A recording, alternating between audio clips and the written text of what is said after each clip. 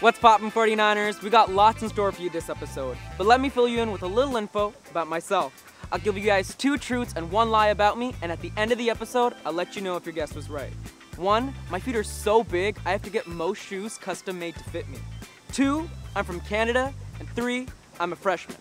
While you're thinking about that, follow me to find out more about thrilling events coming up in the upcoming weeks. My name is Zane Riz, your new co-host, and you're watching my new favorite week, Beach Week.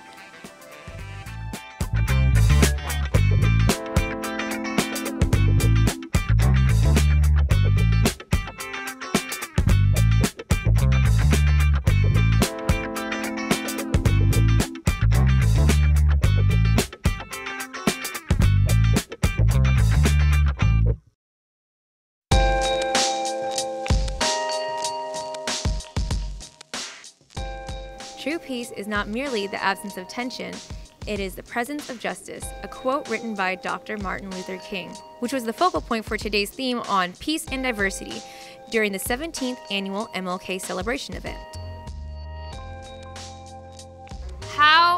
What inspired you to write your essay? Martin Luther King is someone that I respect a lot and revere, so I wanted to write something about him and, I'll hopefully win, obviously, and I did. So I think the favorite part of my event was the slam poetry at the end, given by Philosophy. I think it's very powerful.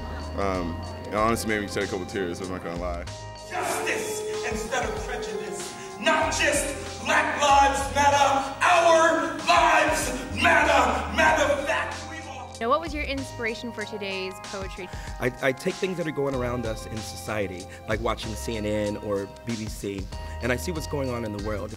And so when I'm expressing the way I feel, that's why I'm so animated on stage, because I feel people need to understand what's going on and have everyone come to a common agreement at this epicenter of love.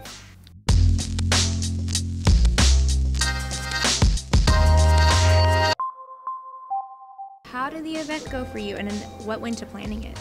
Okay, the event went really well. I was pleasantly surprised. I had a program just yesterday, and I got excited when I saw the contents of it. And so being here today with it coming alive, I think it went beautiful. So that tells me that this is important and that people care, and as he said, we're watching, and I think a lot of people worked hard to put it together.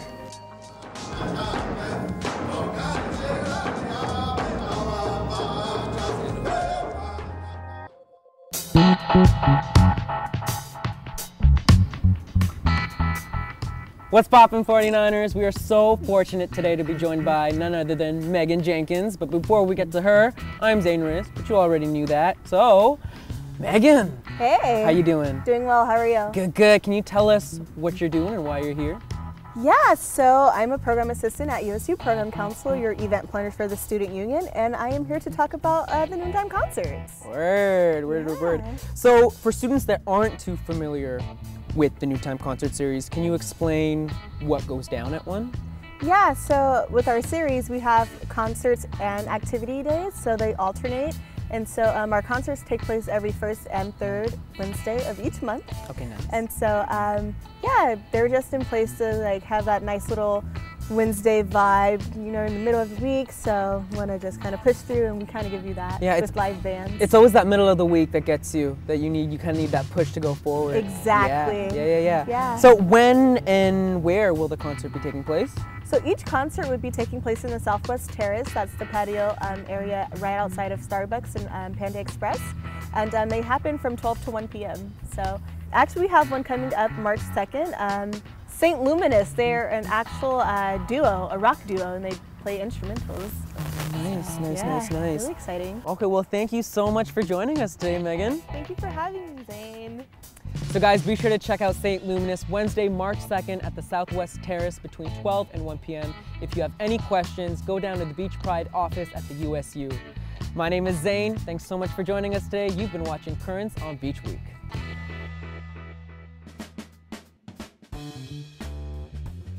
Growing up, my mom had a weird fascination with rubber ducks. I remember being decked out in everything rubber ducky. I guess that's why you'll see me at the Noontime Series Do-It-Yourself Crafts and Music event. Swing by to chill out to some sweet music and get nifty making your very own rubber ducks at the South Plaza Wednesday, March 9th between 12 and 1 p.m. Can I get a quack quack? If you're anything like me, you're pretty bummed you haven't seen the latest Hunger Games movie yet. Don't fret, because Movies on the House has got you covered. You can catch the fourth and final installment in this hit series at the Beach Auditorium in the USU on Wednesday, March 9th, and the following day on the 10th at 3:30, 6, and 8:30 p.m. So be sure to catch J-Law kicking butt and putting people in their place on the upcoming week, because I know I will. Attention CSULB filmmaking enthusiasts! ASI is returning this year with the second annual Beach Film Festival. Partnering with College Beat Television and CSULB Film Club, ASI brings you the opportunity for any CSULB student to participate in submitting their short film for a chance to win prizes, have their film shown on the big screen, and network with fellow passionate filmmakers such as themselves. So save the date this Friday, March 11th for the kickoff date. For further information, visit Beach Sync and search Second Annual Beach Film Festival. See you there. So it looks like that's all the time we have today, guys. You guys know where I'll be all this week. I better see you there too. Now, since you've made it this far in the episode, it's only fair I tell you what my lie was. Wait for it. I only have normal size feet. Sorry to disappoint anyone. Again, be sure to make it out to all the events, guys. I'm Zane Riz. Thanks so much for tuning in. You've been watching Beach Week.